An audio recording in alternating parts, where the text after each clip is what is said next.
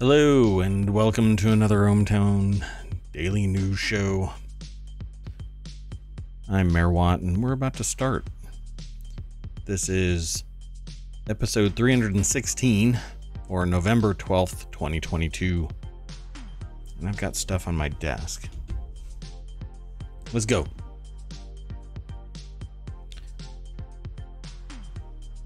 I'll turn down my music a little more. Hello. Again, I am Mayor Watt. That is ohmTown over there. Today's episode is actually titled Cruise Ships Are Floating Petri Dishes, and more news.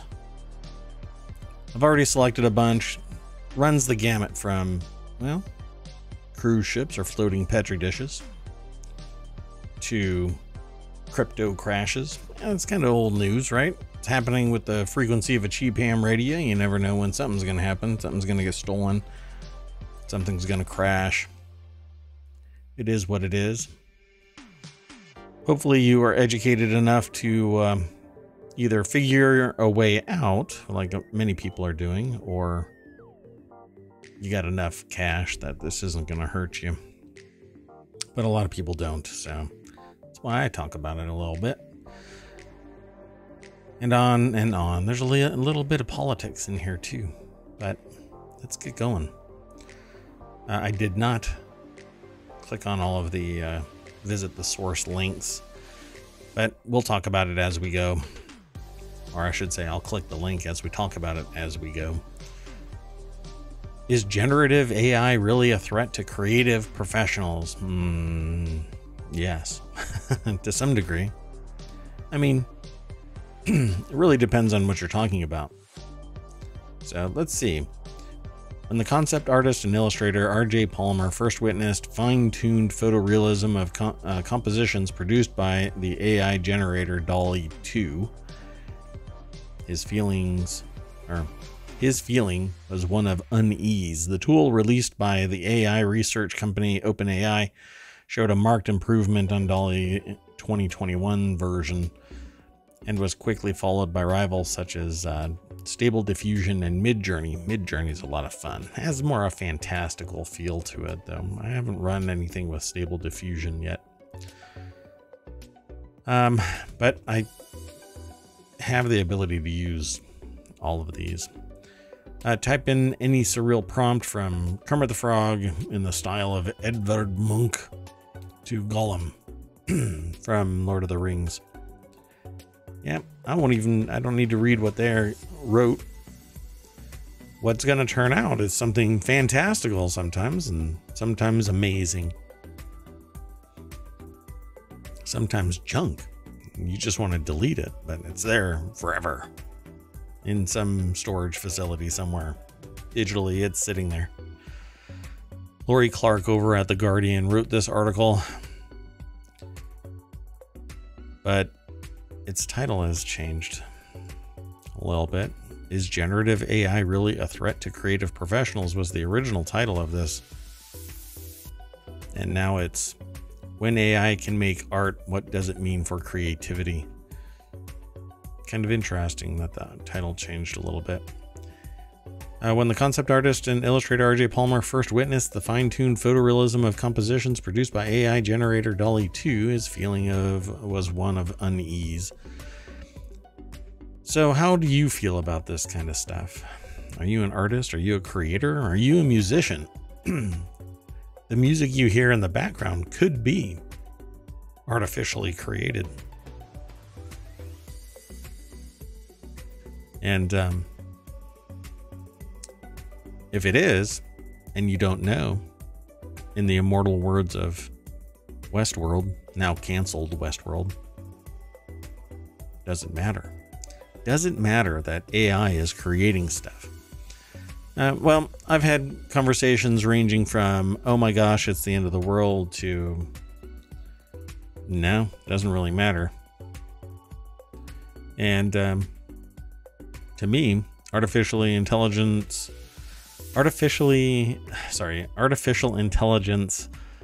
created works of art are going to make art accessible to people who feel that they don't have art but have technical sophistication. They don't have art. They don't have the ability to do art. They don't have the I guess the emotional element that allows them to link to the creative process to paint or to write music or words or anything. I don't know.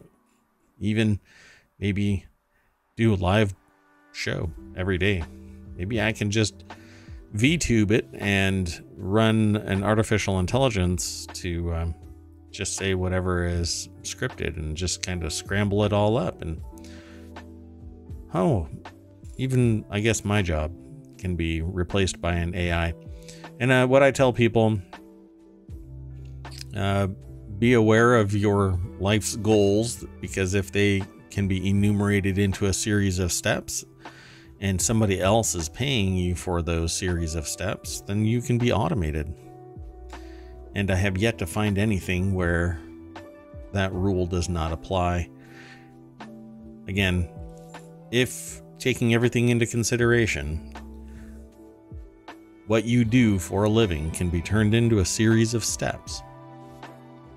Again, don't take what I'm saying as just a plain color by number kind of thing where you're looking at the gross overview of whatever it is you do, but look at the holistic aspects of it. You know, does it require you to make judgment calls that are more abstract than yes or no, but are on a spectrum that is not necessarily something that can be calculated by an AI? At this point, you're probably going to be able to say, well, you know, my job has fine motor skills that can't be easily constructed, and therefore, you know, you can't do it with automation. You can't automate my job.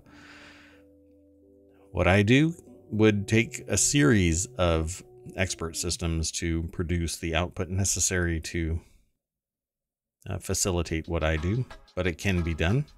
You'd have to have trust in the expert system. But AI is coming for your job, and tied to mechanical operations, automation.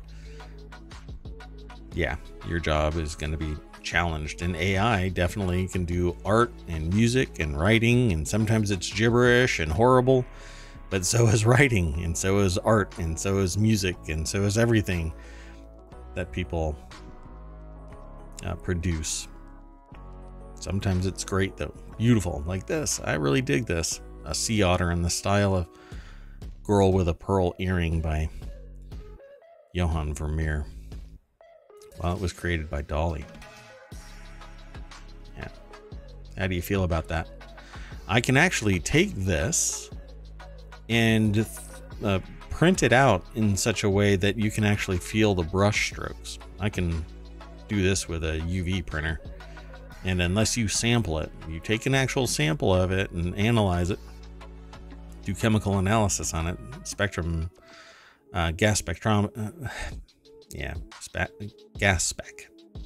spectrometry, you won't know that it's a printed, artificially created piece of art.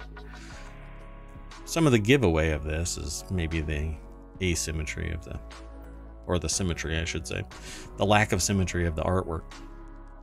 There are things that separate AI as it is, but we're looking at just the tip of the iceberg for what AI can do. It says recent improvements in AI have shifted the dial. Not only can AI generators now transpose written phrases into novel pictures, but strides have been made in AI speech generation too. Large language models such as GPT-3 have reached a level of fluency that convinced at least one recently fired Google researcher of machine sentience. I don't believe that AI can be sentient.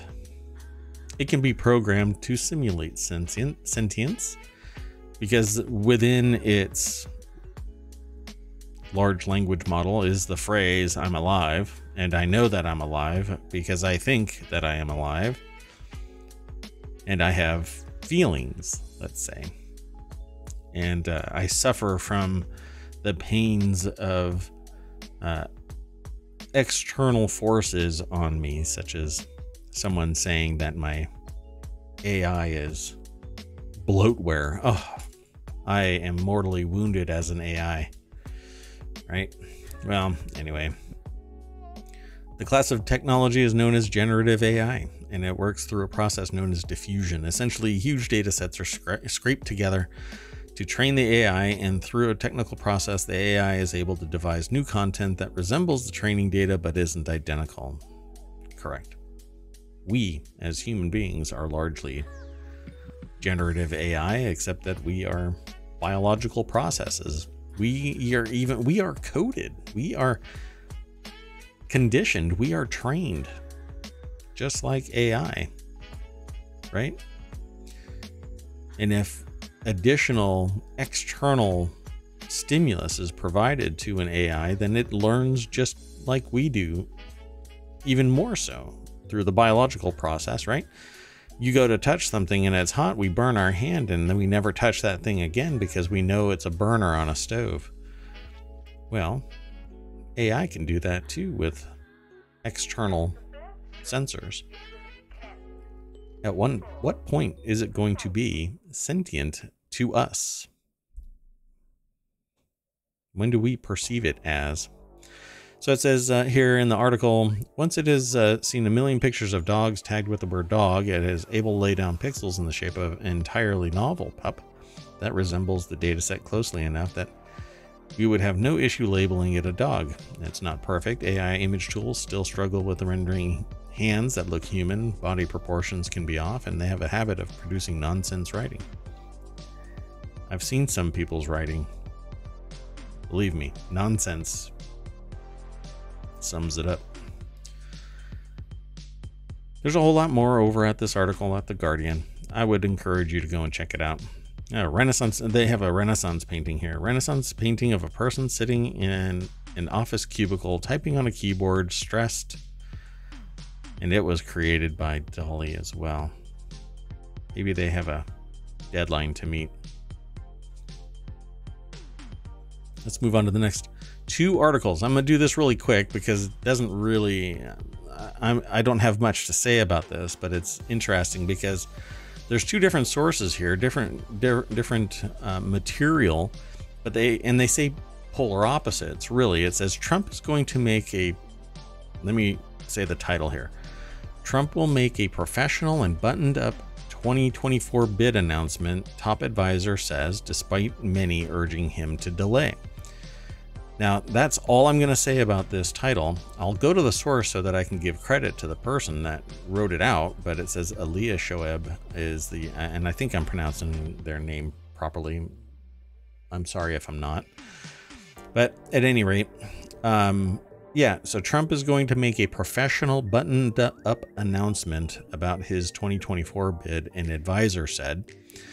And then the very next article that I saw as I was going through the aggregator today over at ohmTown.com is this one. Trump challengers should be ready for war as he is expected to come out swinging in anticipated 2024 announcement, advisor says. So this is another advisor. It says Donald Trump is going to come out swinging next week with his big announcement.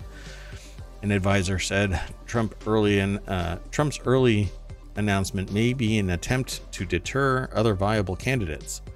Yeah, I think people are really burnt out on Trump, and he's kind of like a hot mess at this point, even for the wingnuts that follow him. And they're moving over to Ron DeSantis, which is kind of like the younger, hotter version of lunacy. So Ron DeSantis easily won re-election on Tuesday and has stolen some of Trump's spotlight. So you just don't do that, right? I'm pretty sure that if I won't even go there, because the moment that you say anything, it becomes kind of vitriolic. So Republican challengers be warned, former President Trump is expected to come out swinging with his 2024 presidential announcement expected next week. Yeah. But I liken all of the politics lately to be that of the ever increasing, has to be always bigger, louder, screamier, in your face, antagonistic, that kind of thing, for the level of transformation that side, whatever side, wants. We'll get more into that as we go through the news, but there isn't that much political stuff in today's stream. But I can say that if it isn't a dumpster fire, rolling down a San Francisco hill into a Sunday school, packed full of Disney toddlers, then people just don't pay any attention to it. I mean, it's just bananas. It has to be so massive. But this stuff is lunacy kind of stuff. It is the antithesis of society, of being part and parcel to the social contract. Because this lunacy is, I want to take over.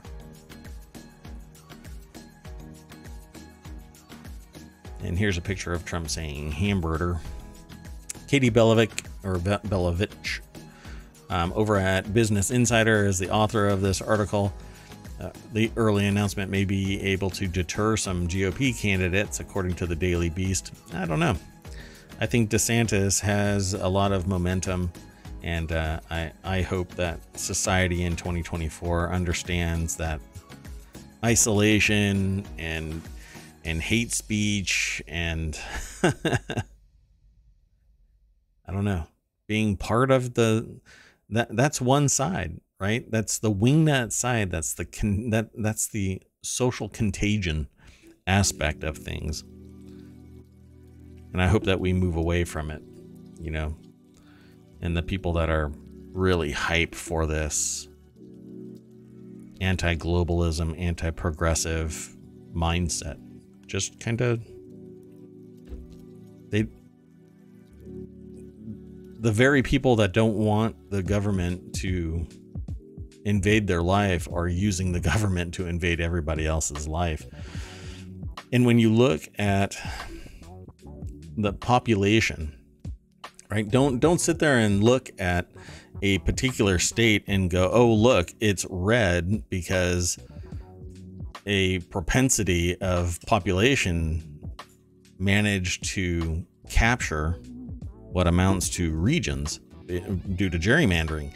If you look at the population centers, as the population density increases, and I'm going to do an analysis for 2024, as the population density increases, it always goes blue. It always goes Democratic. Why? Because it's more inviting, it's more enabling, it's more capable. Whereas the antithesis of this, as you move further to wingnut side, and not all of one side or the other is entirely wingnut, but there are wingnuts on either side. Again, we'll get to that when we get to another article here.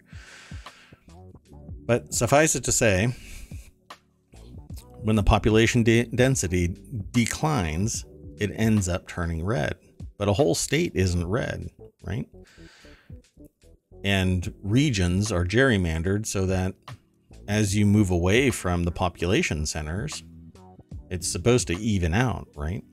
Don't let just the high density locations be represented of all the state. But no. I mean, it's a little more complex than all of that. But I have shown, depending on, there may be a couple of states where I believe that sociological forces are at play that would keep a state moving more onto the conservative side, right? And that's just the way that it is. So an entire state can be conservative, but when you look at that state and you zoom in, you will find high density Democratic regions. That's the way they vote, because they embrace the democratic ideal, which is inclusive, openness. opportunity seeking via equality and equity, not through might and not through isolation and not through race and not through in the value of a family being perpetuated because they've historically aggregated wealth through whatever processes. You know, there's a lot of people that are rich because their family is rich, not because they've worked their ass off. But we'll go through this more. Anyway, this article over at the Business Insider website says that it was that Trump is going to come out swinging, and they got that from an advisor via the Daily Beast. So you can see where I come from, that news aggregation is actually pretty pervasive through news discussion. Now, let's keep moving through the news. If you've been keeping tabs on Theranos, Elizabeth Holmes has been tried and convicted, and now she's being sentenced, and the Justice Department is seeking 15 years. So prosecutors seek 15 years in prison for Theranos founder Elizabeth Holmes in fraud case. This is in the Mobile Channel. A court filing with the DOJ asked U.S. District Judge Edward Davila to sentence former entrepreneur to 180 months in prison and make her pay $800 million in restitution. And she wants, the defense wants, basically a let's just say lighter sentence where she doesn't have to go to prison. So, it's interesting because I think that she was very, very complicit. Chloe Fulmer is the author of this over at The Hill, and prosecutors are going after her for not Chloe, but after Elizabeth Holmes for 15 years in jail. That's what they want, and almost $1 billion in restitution, which is shocking. Whoever she pissed off that was invested in Theranos, man, this is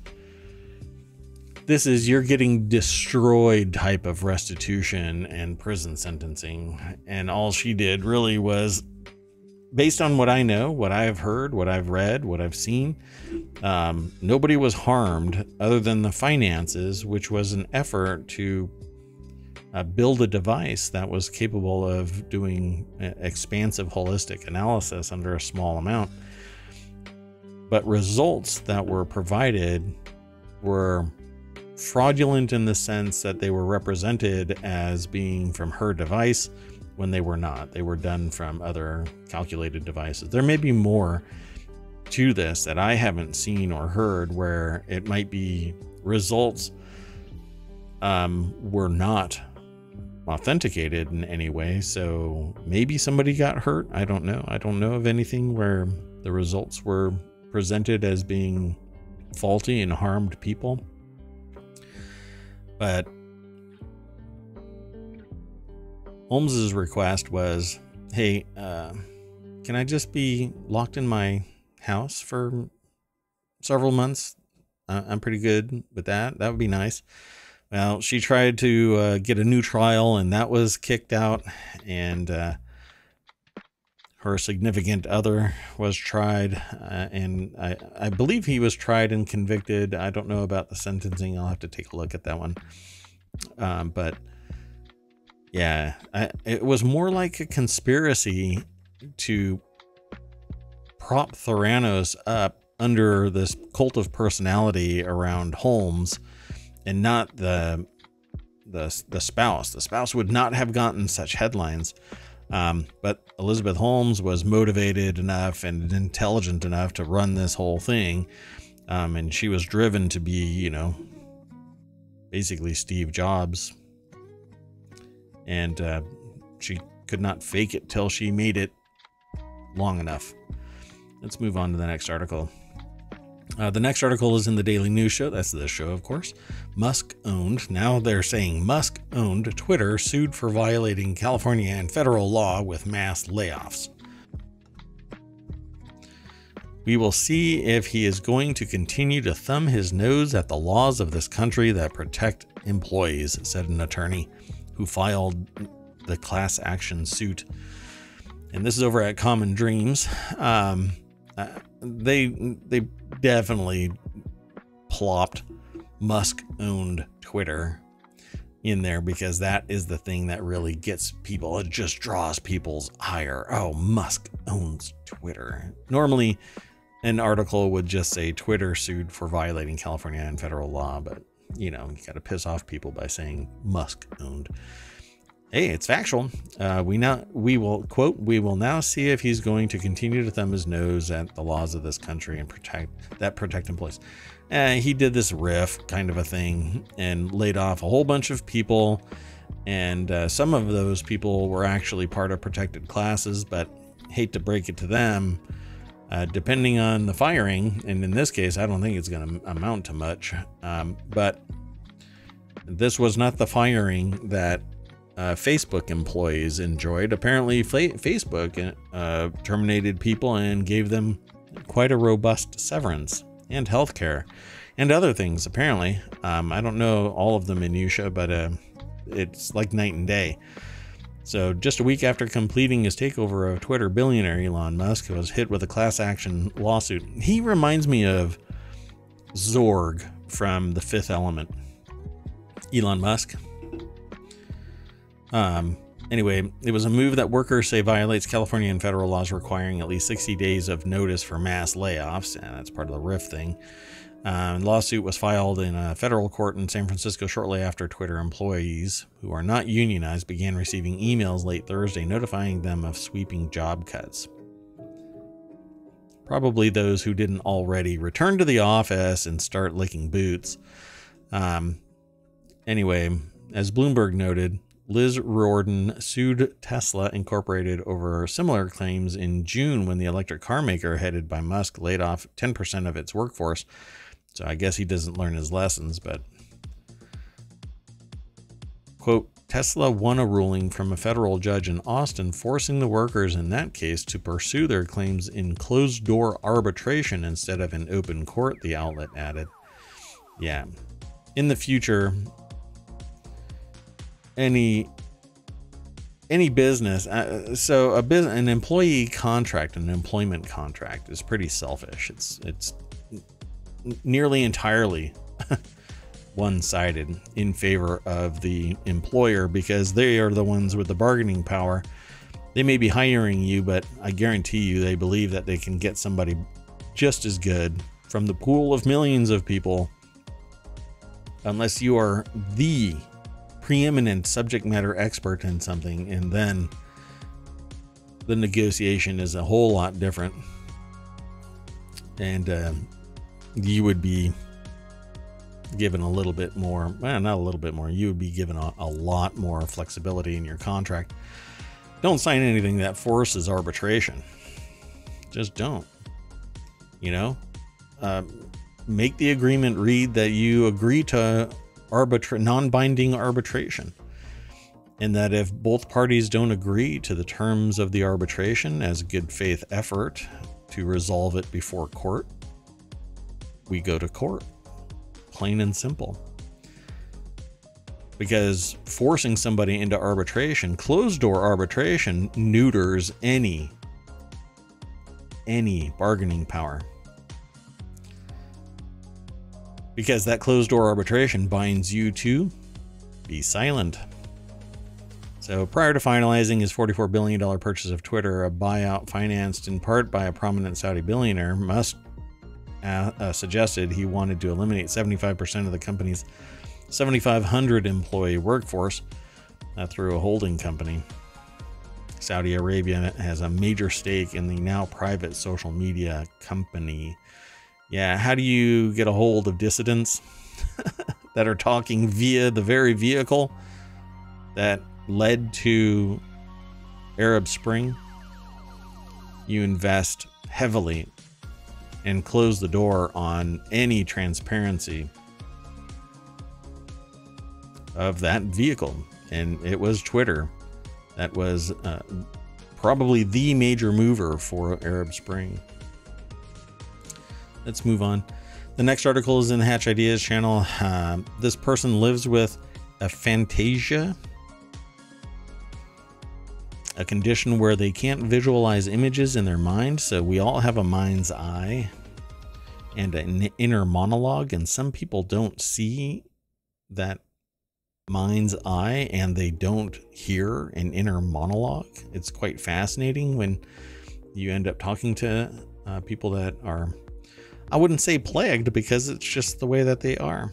It's not necessarily good or bad, and people just deal with it differently with input and output and processes. Well, what it's like and how it affects their thinking is this article. Mike Swanson learned that they had aphantasia when they were 52, and that means he can't picture anything in his brain, not even his wife's face. This is what it's like to have aphantasia. I think it's pronounced that way. I might be putting the wrong emphasis on the wrong syllable, but anyway. So let's click this link and check this out. This is an article over at Business Insider. Marianne Gounod is the author. So imagine not being able to have a picture of something. So I tell people when they are doing things, certain things in particular, trying to remember something, think back about the thing, the event, the whatever, and describe what your mind's eye sees. And imagine not being able to do that. You know, close your eyes and picture where you were that day. Who did you talk to? Where did you go? And I'll give you an example of how this works. So this is kind of anecdotal and it's personal, but I will walk you through it because it's really neat. So, and this is what I practice. It's part of the associative thinking process, but it allows me to follow a path. You lost something. In this case, a stone from my significant other's ring disappeared, but nobody knew.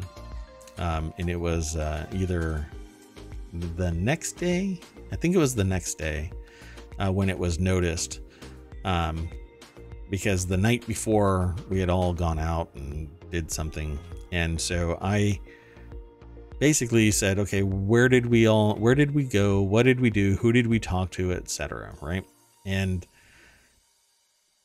using our mind's eye, we brought ourselves back to that night and who we talked to, at what time, where we walked, how long we were there.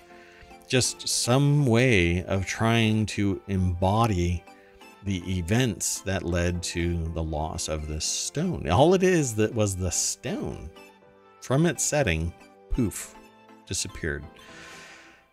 And so I went back and following this basically treasure map of the mind's eye, I went through it. We were at this location and this is where we walked, and in my head, I said, okay, we followed this path. This is basically pictures in your mind telling you where to go. Well, we found the stone, or I should say I found the stone because it was a solo mission.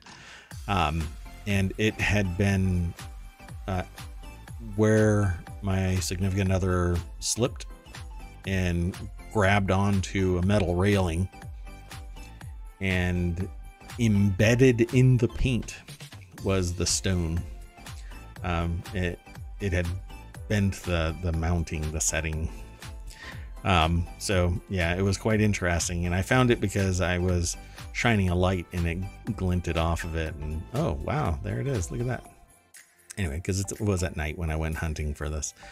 So pretty fascinating, right? Well, this person is living with aphantasia, a condition that means they cannot picture images in their brain the way that other people can, and this is what it's meant for them, and why they don't think like other people.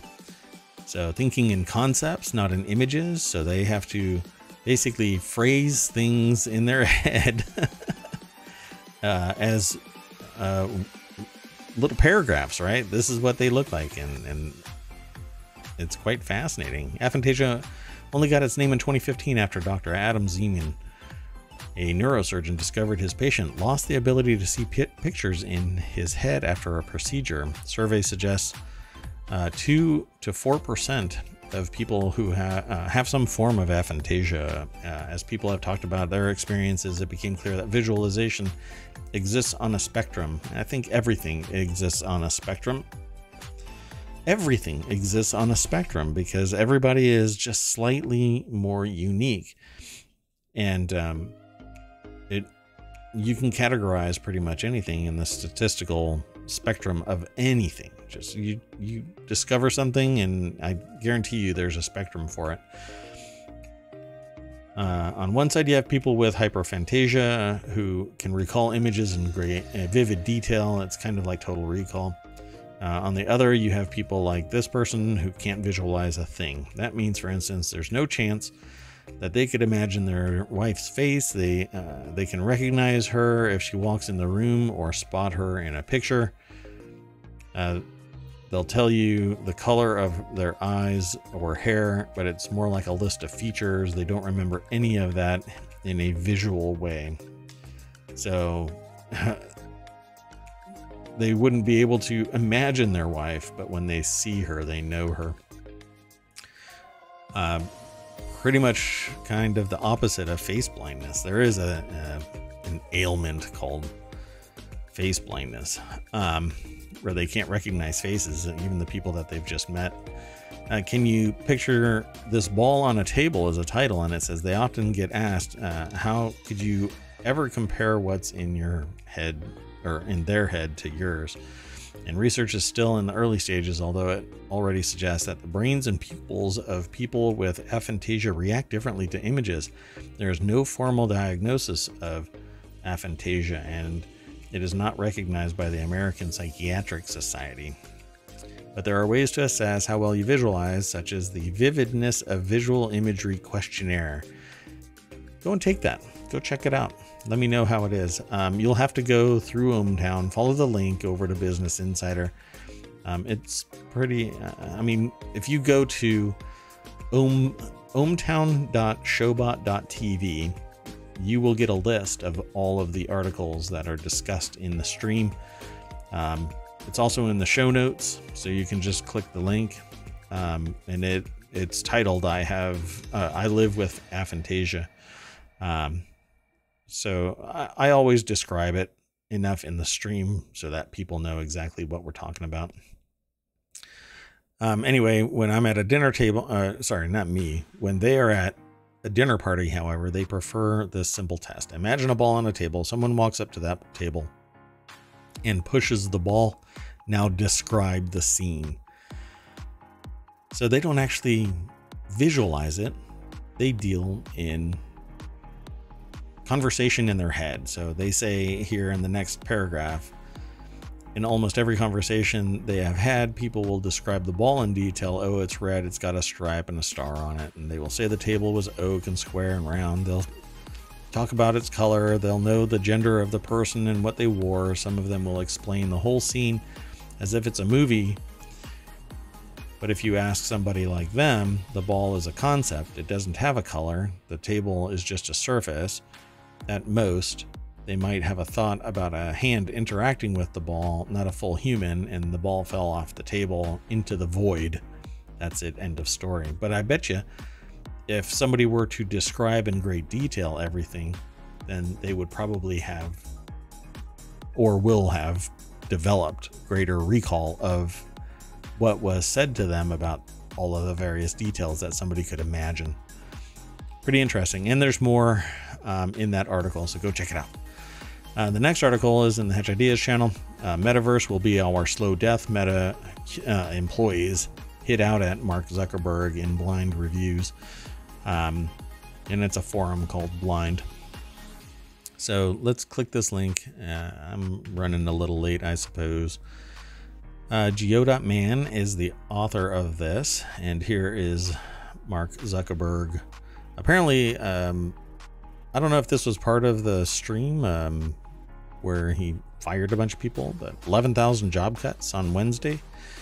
And here's a picture of him contemplating the billions of dollars that he has and may lose if he continues down this line and Meta doesn't get a return on their investment. A software developer said Meta CEO will single-handedly kill the company with the metaverse. I just don't like the idea of Meta being tied to the metaverse when the objective is really just to get telemetry from people and sell it. And make something cool, sure, but just like other things, a billionaire bought some company and became its director, said one thing and did another, and that's the thing that pisses me off the most. You know, this whole VR thing was this person, Zuckerberg, bought his way into management. Yet another silver spoon billionaire, you know, working hard, sure, whatever, and then exploiting the workers. Sure, you're paying a whole bunch of money, but it's to avoid what's happening at Twitter. And you know you had to fight that urge to just tank everybody and tell them to get the hell out. You don't have to stay here. Or, I'm sorry, you don't have to go home, but you can't stay here. And it's in an effort to get the runway longer. And that's why people get fired. And that is the way it is in business.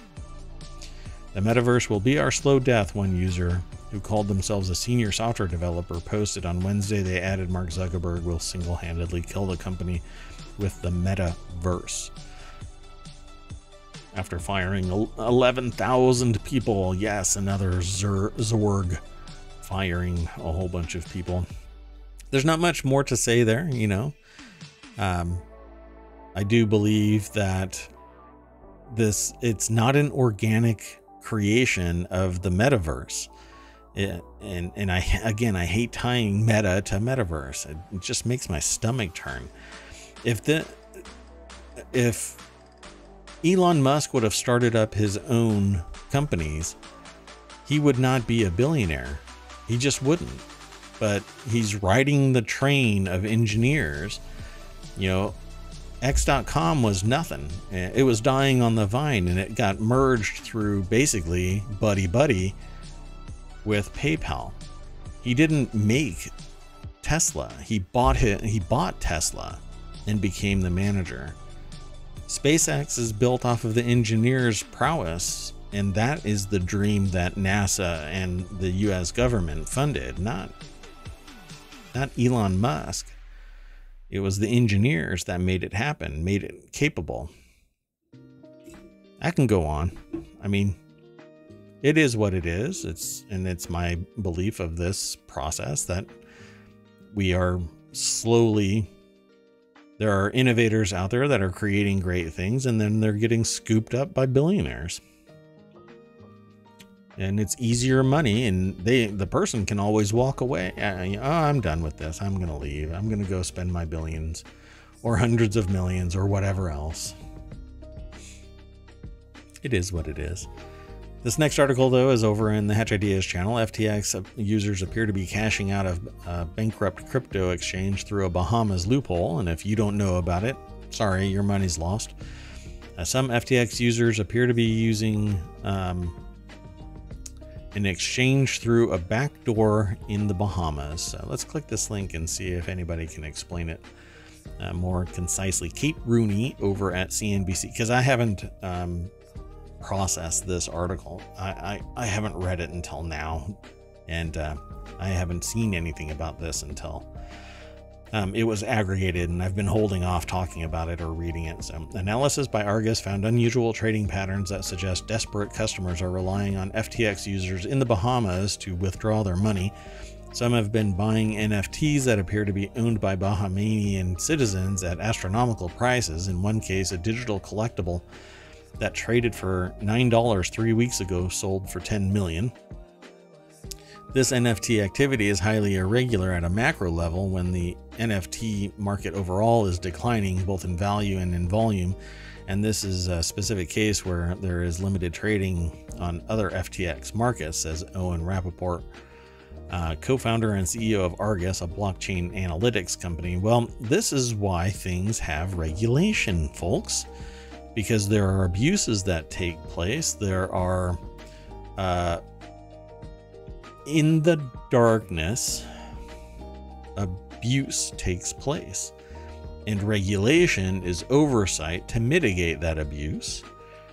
Everybody who has money locked into FTX somewhere either has to get it out manually, or they have to, and this isn't even real money. This is real money translated into a cryptocurrency that has no inherent value other than speculation.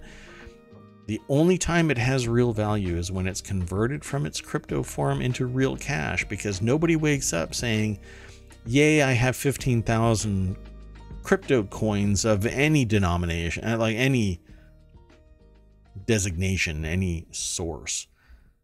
They wake up and they go, I have 15,000 Bitcoin, and that translates into $1 billion. That's where the value is, in the billions of dollars, in the US currency, or in the currency of that particular person's locality, the accepted fiat currency that's part of the global economic system. That's where the money is. That's where the value is, in that it can be pulled away from the crypto world, where it's only perceived value, and translated into the real world, where it puts food on the table. Now, you can sit there and say, well, it's the same thing with this currency and that currency. And no, you cannot, because all the other currencies are regulated and accepted within that country. And people have tolerated, the governments have tolerated cryptocurrency or embraced it. But things like this harm a metric ton of people. Still much smaller than the number of people that just go about their day in the world. But regulation is coming for you, and it's abusive processes like this and the constant theft of high value amounts of cryptocurrency that, again, if not for it being pegged to another currency, a real accepted, tied to the GDP of said country currency, it wouldn't matter. But the moment that you have investors where, hey, I'm connected, you're going to start seeing regulation of crypto. It's coming for you, folks. The now bankrupt global cryptocurrency exchange is only allowing withdrawals in the Bahamas after halting FTX liquidation everywhere else in the world. The once $32 billion firm, partially based in Nassau, said in a tweet that it had to facilitate Bahamian withdrawals to comply with local regulations. Look at that. Oh, look, a cryptocurrency based whatever is regulated, and is regulated by the Bahamian government? Why is that? High net worth users are paying astronomical prices for NFTs on FTX at a time when the broader crypto and digital collectible market is nosedived. So high net worth, again, y'all are so screwed. Another NFT was similarly priced a month ago, $9 or so, and it sold for $888,888.88 this week. That is a number that's, well, it has a historical context in certain markets for being lucky. And somebody's riffing off of that. Anyway.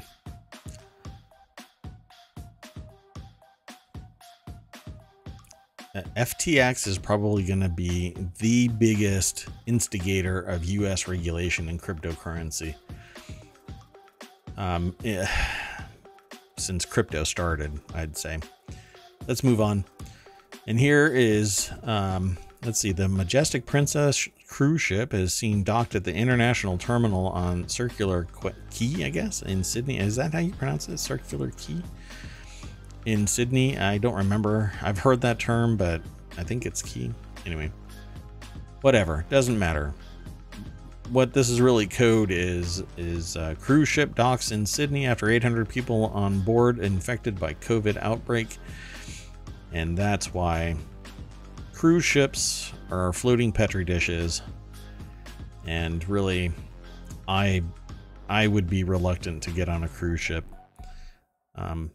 anytime soon. So the cruise ship is suffering a major COVID outbreak.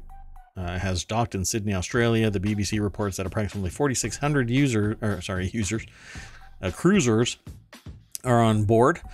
The luxury ship Majestic Princess, and 800 people are affected by the outbreak of the viral bug. Now it's COVID. Refer to it as COVID. It's COVID-19, folks. Still floating around, still infecting people. Who knows what the level of result is going to be, but President of the cruise operator Carnival Australia, Marguerite Fitzgerald, told ABC Australia that they had began seeing many cases halfway through the 12-day cruise around New Zealand, with all cases either asymptomatic or mildly symptomatic. There's the problem. You can't test if you don't know, unless you want to just keep on creating a friction point, pissing everybody off. Well, guess what? I'd rather you be pissed off and proven healthy than infecting people asymptomatically or mildly symptomatically. You go to work and you're sniffling, you should be tested, and it should be proven that you're not infected, because the transmissibility and the long-term harm that COVID can do from one exposure is detrimental to the long-term viability. You become a long hauler and you're winded walking upstairs, and sometimes you can't remember things, and you get brain fog because you've been exposed to this crap, all because somebody doesn't want to wear a mask or get vaccinated. If you can't get vaccinated, I understand. Wear a mask.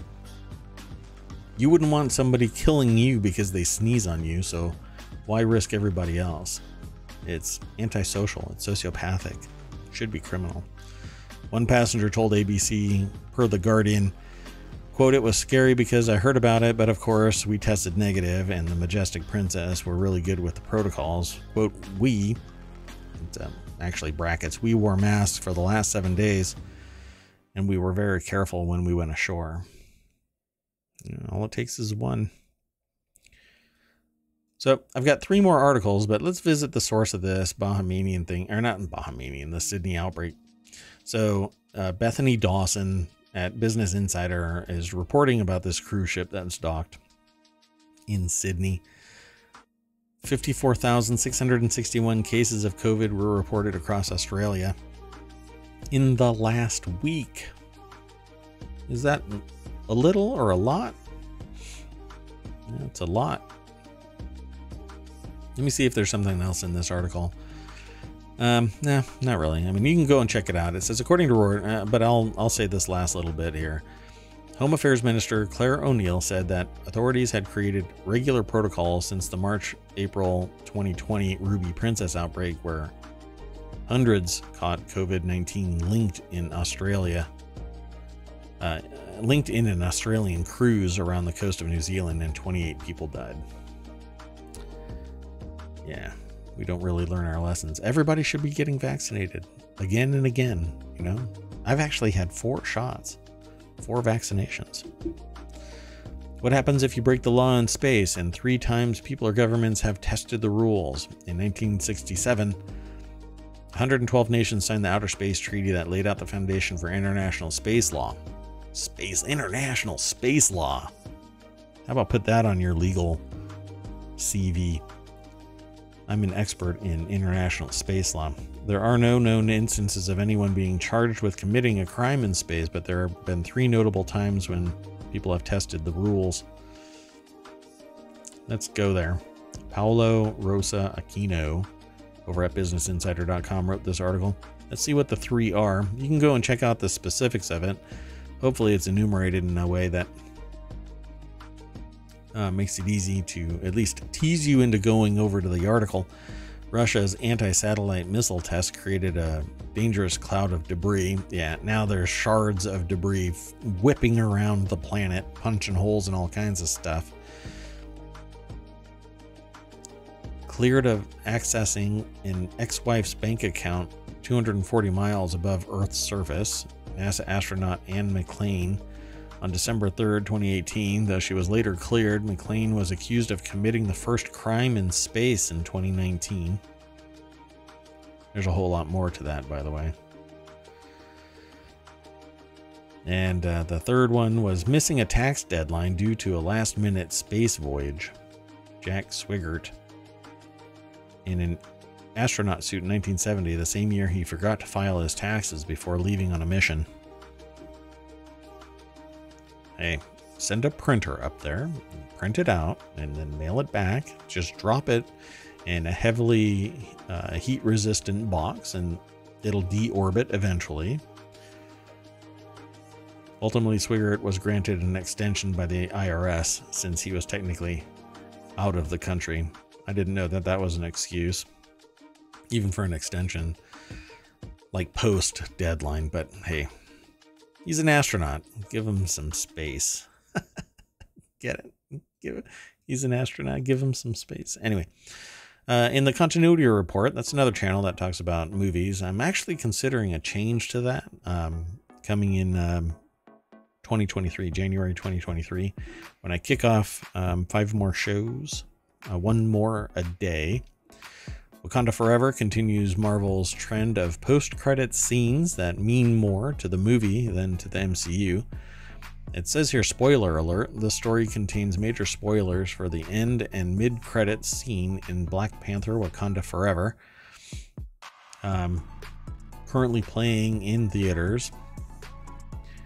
At the San Diego Comic-Con in July, Marvel Studios chief Kevin Feige took to the Hall H stage and for the first time delineated the grand plan for the multiverse saga. I'm going to click this link, but I'm not going to go into anything really. Let me pause this so that it's a video for if you're listening to this via the podcast.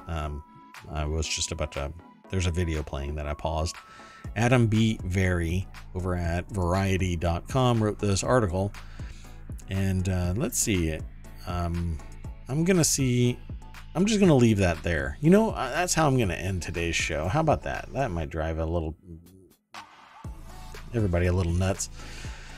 I'm going to leave this here. Wakanda Forever continues Marvel's trend of post-credit scenes that mean more to the movie than to the MCU. So how many times have you walked out of a movie theater and then found out later that there were post-credit scenes? Most things associated with the MCU seem to have these post-credit scenes, and so I'm going to encourage you to stick around. I'm going to end up buying this, I think. We'll see.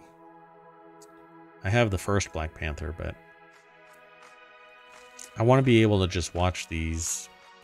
Well, who knows if I'll be around for grandkids, but it says here, no, I don't want to, I'm not going to say anything. I'm going to leave it alone. I'm done. Let's go back to the front sign of ohmTown. Welcome to ohmTown. I am Mayor Watt. That is ohmTown.com. This has been the ohmTown Daily News Show for November 12th, 2022. Be sure to go over to ohmTown.showbot.tv and vote on the fun articles that you find. And where you find articles that are interesting, just vote them up. And I will keep an eye out for more articles of that ilk for particular days. Usually I'm trying to lock things down so that we can kind of concentrate on some news on some days. I have not done that all year. I don't know if I will end up doing that or not, but I definitely will be starting 5 more shows. So it'll go from 6 o'clock to 7 o'clock or whenever it ends. ohmTown Daily News Show, and then a new show afterward for another hour. And we'll go from there. I don't know what will happen before or after. But around halfway through the year, I will be spending 6 to 8 hours streaming one thing or another with ohmTown Daily News Show and this additional show, whatever the additional show is each day. anchoring the day. So keep that in mind. Hope to see you around. And ohmTown is a big place. Go check it out. ohmTown.com. There's also the podcast. I could just ramble forever. Stay awesome. See you tomorrow. Bye-bye.